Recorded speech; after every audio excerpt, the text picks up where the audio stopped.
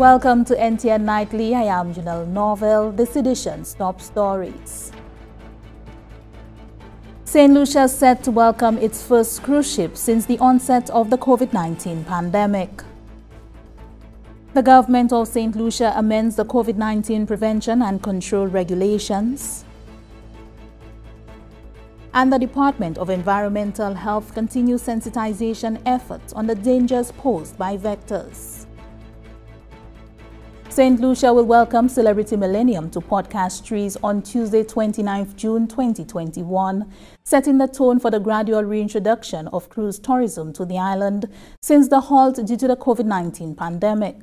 Celebrity Millennium will call into port around 7:30 a.m. with an anticipated 400 passenger capacity. The announcement was made on Friday morning by government officials. The scheduled call into Saint Lucia bodes well for business linkages and signals the reinstatement of revenue for well over 1,000 cruise-dependent income earners.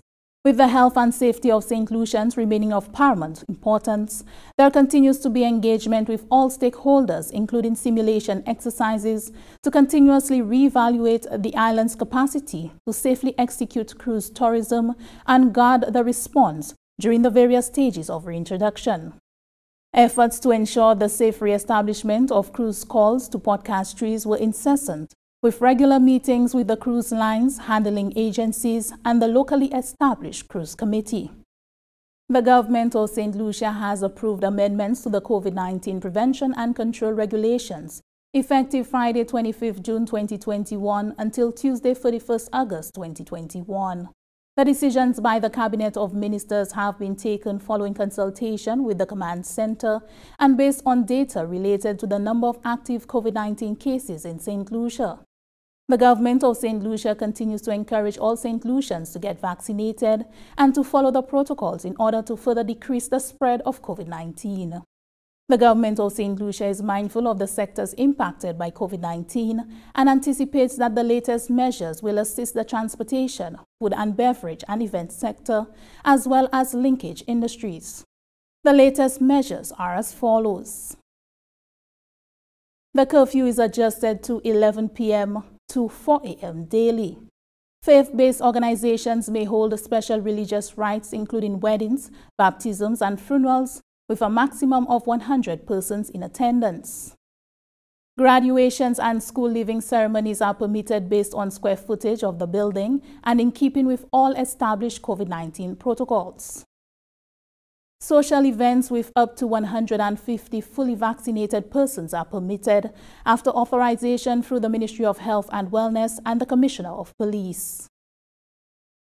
A public omnibus operator is permitted to carry up to 3 passengers per row. A person with a valid liquor license under the Liquor License Act Cap 13.17 that offers for sale or disposes of intoxicating liquor only shall be permitted to operate from 8 a.m. to 10 p.m. daily. Returning nationals and visitors with a negative PCR test and who are fully vaccinated will not require quarantine. Random testing will be done at all arrival points. Notwithstanding, the CMO retains the power to place visitors in quarantine in order to protect public health. The government is also pleased to announce the resumption of inter-island ferry services Martinique to Saint Lucia with effect from the 1st of July 2021. The public is further advised that all public health measures such as mandatory mask wearing in public, social distancing, washing and sanitizing of hands remain in place. As the government continues to strengthen the public health system, it urges the public to act responsibly and asks for the full cooperation in the safe implementation of the new measures in place. Persons are urged and encouraged to take advantage of the vaccination drive to protect themselves, their family, and the wider society. Meanwhile, the Pan American Health Organization, PAHO, is requesting expedite action of the G7 nations' promise to deliver 1 billion COVID-19 vaccine doses to low-income nations. There have been over 1.1 million new cases registered in our part of the world and 31,000 new deaths in the past week. 4 out of the 5 countries with the highest weekly death count continue to be in the Americas. According to PAHO, while new cases and hospitalizations are slowing in the United States and Canada, there has been a general infection increase in Central and South America.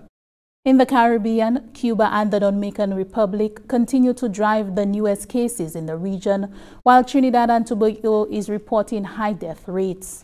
In a three-day summit over the weekend, the Group of 7 Nations, that is the most advanced economies of the world, determined that they wanted to end the pandemic next year.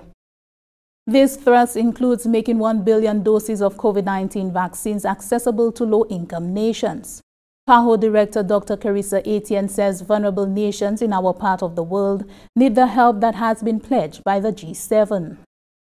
This promise brings fresh confidence that we will overcome the supply barriers that have prevented many nations and territories in our region from getting the doses that they need to protect their populations.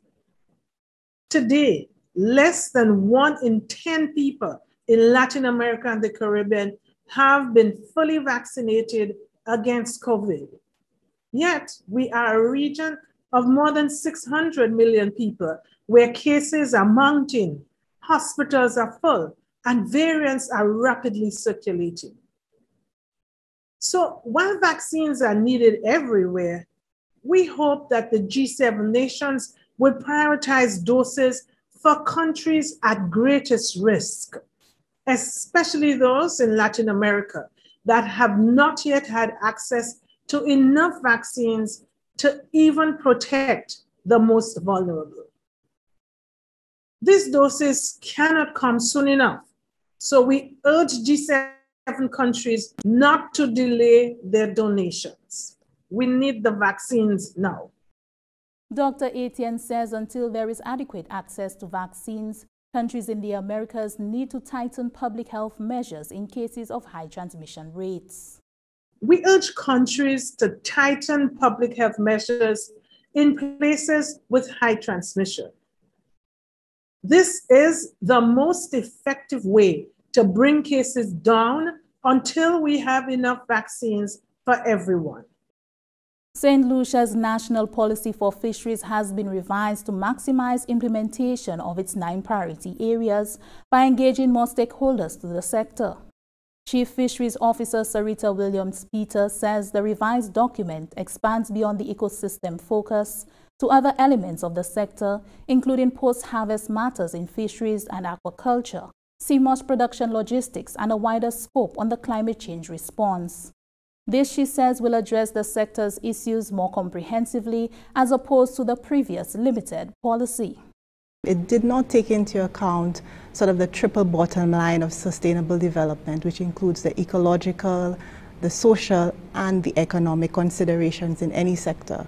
And so we've tried to move away from only focusing on the resource and the ecosystem, but recognizing that the fisheries sector is an entire value chain, and we need to consider everyone in the value chain, not only fishers. So I'm hoping that not only fishers are glued here today, but processors, all individuals who have a stake or have an interest in the fisheries sector or depend on fish as a livelihood would be geared up and listening to about the policy and know how to move forward.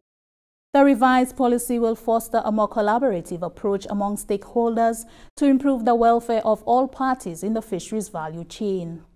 In 2018, when we began the consultation process for this new policy, we tried to broaden our scope of stakeholders involved. The previous one, we focused more on the fisher folk, the fishers, those who go out to sea, the boat owners, crew, etc.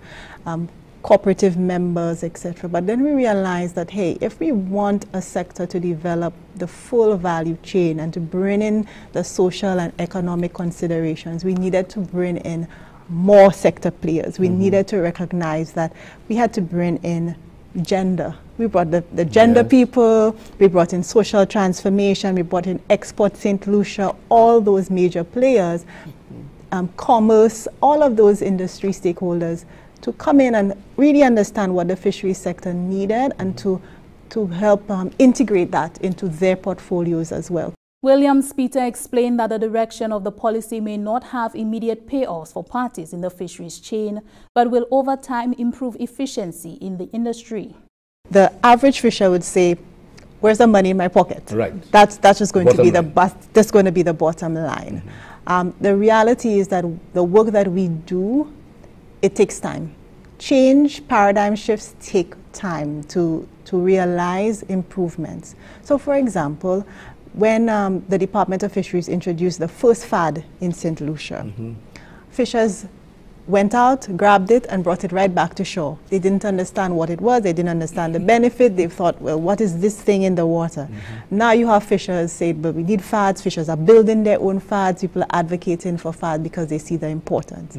The bottom line is that we're trying to create an environment where fishers can eventually benefit from. So you may not see a direct benefit and more money in your pocket tomorrow, but it is creating an environment where you can now thrive better. You can see other opportunities you can move.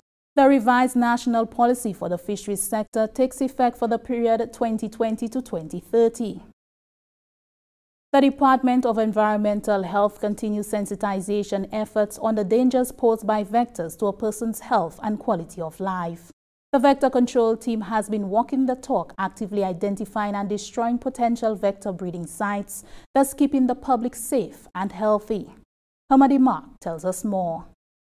The Ministry of Health and Wellness is continuing its awareness drive on the dangers posed by vectors to a person's health and quality of life. The push to disseminate this pertinent information began during Vector Awareness Week, which coincided with the commencement of the rainy season. The Department of Environmental Health is undertaking vector management in the home and community. Glenda Etienne Sipal is an environmental health officer in the Ministry of Health and Wellness. How do we do it? With an integrated vector management strategy, which takes a team of environmental health officers, vector control inspectors, field technicians, and other stakeholders, but most importantly, you. Our inspectors are on the front lines in the battle to curb the vector population, from commercial properties and open lots to residential neighborhoods. One vector of concern to the Ministry of Health and Wellness is the Aedes aegypti mosquito, which spreads dengue fever, chikungunya, and the Zika virus. One female mosquito can produce about 300 eggs in its lifetime. For this reason, the environmental health team identifies and destroys all potential vector breeding sites. Our mosquito management approach involves tackling mosquitoes at different stages of the life cycle. We collect mosquito egg and larval samples for study, like testing to determine if mosquitoes are developing resistance to the chemicals that we use. We treat larvae-infested standing water with a naturally occurring microorganism found in soil as a larvicide, and use aerosol mist as part of our fogging operations to target the adult stage of the mosquito, which is always the last resort. Other vectors, such as rats, are also targeted by the Department of Environmental Health. A female rat can produce 56 offspring in her lifetime. Rats can also spread leptospirosis. The environmental health officer says it is important to know the species of rats that may be occupying a person's home in order to control this vector. This can be determined through their characteristics and behaviors. Non-chemical approaches like reducing or eliminating food, water, and shelter can rid your homes from rats and mice. Of course, our team cannot be everywhere at once, and mosquitoes will breed and emerge and go looking for a blood meal. Rats will come in search of food and hence spread diseases along the way. We depend on you, the public, to prevent mosquitoes from breeding in your yard. Simple improvements to your home can play a substantial role to reduce vectors such as screening windows and doors, proper garbage disposal techniques, and rat-proofing your home. The Department of Environmental Health encourages members of the public to play an active role in reducing vector breeding sites by identifying and removing standing water in and around the home. This can also be done by using empty containers for kitchen or backyard gardening, and proper disposal of decomposing waste, which can also be used for composting as an alternative to fertilizer. From the Government Information Service, I'm Hamadi Mark reporting. The Youth Ambassador program, since its inception some 20 years ago, has contributed to increased youth knowledge and awareness of CARICOM issues and priorities. The program has also raised the profile of young people at the national and regional levels and assisted in integrating the views and perspectives of young people from across the region into national, regional, and international policy and programs. Mary Wilfred is the Director of Youth in the Ministry of Youth Development and Sports. Our CARICOM Youth Ambassadors, we usually have two, one male and one female. Primarily, they are to educate young people on regional issues that that affect them. They are to advocate on the rights of young people, be that advocacy, be that advocate in chief for the things that that pertain to young people. As well, they strive to integrate young people in regional or sub-regional development, and also they promote regional integration. So these young people, the CARICOM Youth Ambassadors, are really important in terms of education, in terms of advocacy, integration, and also promotion. And their target group, their target group is young people. And so with the programs and activities they would initiate, it would seek to ensure that regional integration is promoted and that the rights of young people are always advocated for on that level. 20-year-old Yakub Nestor of Babonneau is St. Lucia's CARICOM Youth Ambassador for 2020. Nestor disclosed that becoming a CARICOM Youth Ambassador has always been one of his goals, and he was elated when he got the opportunity. Highlighting his early influences, he explained why he got involved in youth work. My aunt Lady Turville, my mom Ingrid Nestor, and my dad Peter J. Baptiste were my main pillars, especially my grandmom. But for me, it really all started when I joined Cassius Central Youth and Sports Council, which I currently am the second vice president, and I'm also on the Babonneau Youth Development Committee as well. The other thing as well is that I've been very vocal in youth marginalization, which really focuses on youth who tend to feel that they're not represented at forums. So you have people with disabilities, LGBTQI persons, grassroots persons, those basic things. And really and truly coming from that background, you really need to have an understanding as well.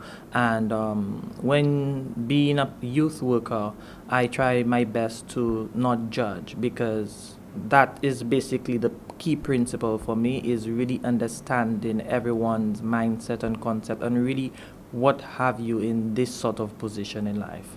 Rejan Montut of Grosile got involved in youth work at the age of 14. Her selection as a CARICOM Youth Ambassador came after several applications. However, she was not discouraged and her persistence paid off.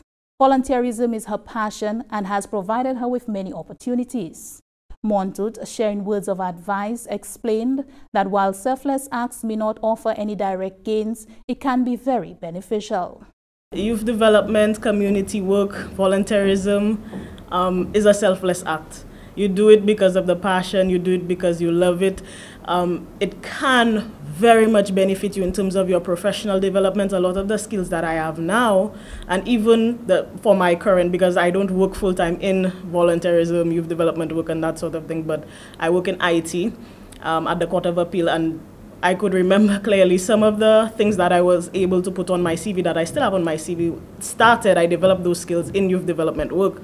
So PR, marketing, secretarial work, administrative work, planning, event planning, project management, leadership, communication, organization, all of these skills were skills that I developed as a result of being part of the youth movement. So there is that indirect feel that just being part and parcel of any initiative can bring to you as a young person. And secondly, I would just say that you may not see the benefits directly. So it's not like you come into it and you get paid, or you come into it and you will get a direct benefit, but there are long-term things. You get to network with persons, and your network is your net worth. So a lot of the people, a lot of the opportunities that I have received in life, I could trace it back to that one day deciding to volunteer at that initiative.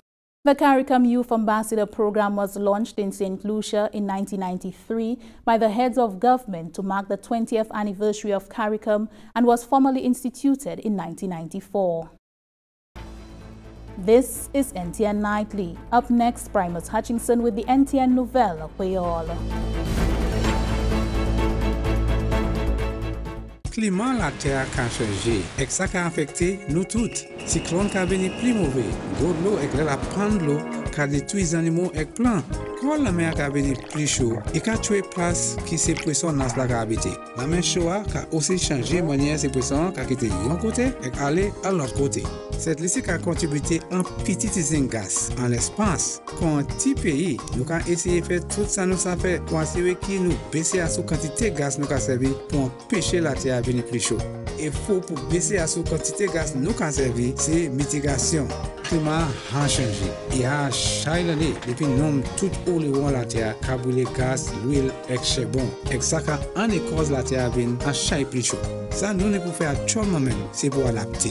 Fait tout ça nous a fait pour préparer et répondre pour ces conséquences négatives à la cause du changement climatique. Nous tous, ça fait quelque chose. Par exemple, nous ne pouvons assurer que nous protéger tout ça nous avons planté. Servir fumier qui est naturel. Bâtir nous pour ramasser dommages en temps cyclone et gros de l'eau.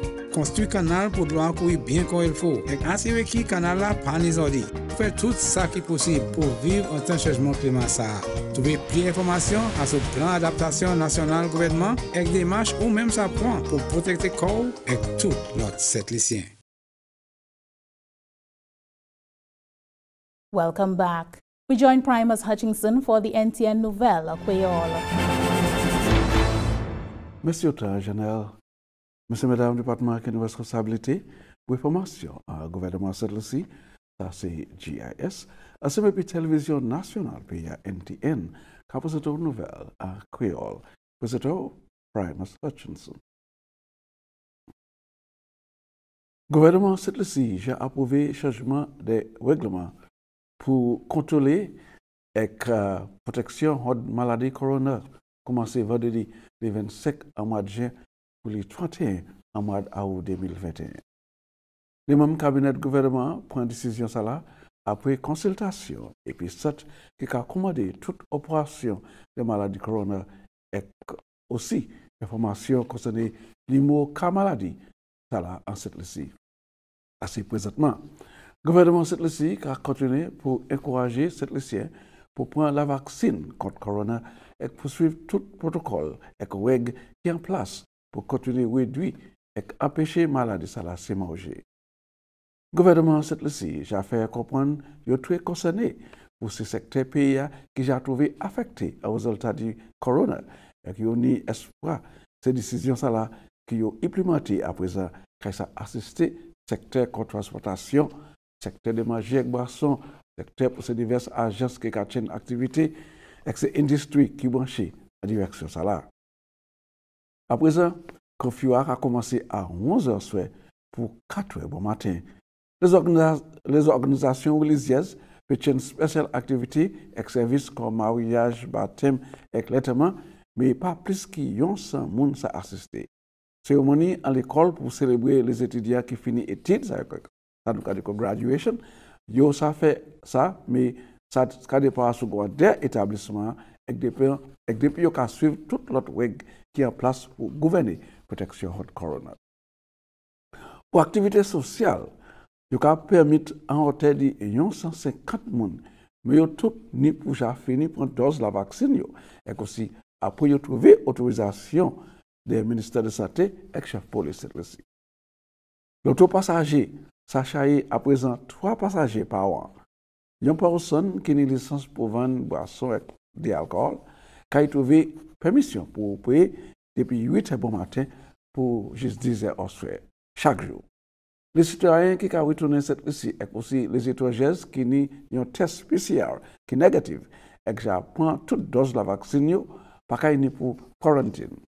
Département santé qui continue pour tester moun qui a attrapé par ces diverses forces ici, mais chef officier médical là ni pouvoir pour placer n'importe étranger qui a visité en quarantine pour protéger la santé publique pays. Gouvernement Saint Lucia très prêt pour aussi annoncer que service bateau sorti Martinique pour Saint Lucia qui continue commencer le 1er juillet 2021. Il va continuer pour conseiller public Saint Lucia qui toutes ces précautions de santé a continué comme la coutume pour servir masse à suffisance, distance sociale, laver la main, sanitiser, etc.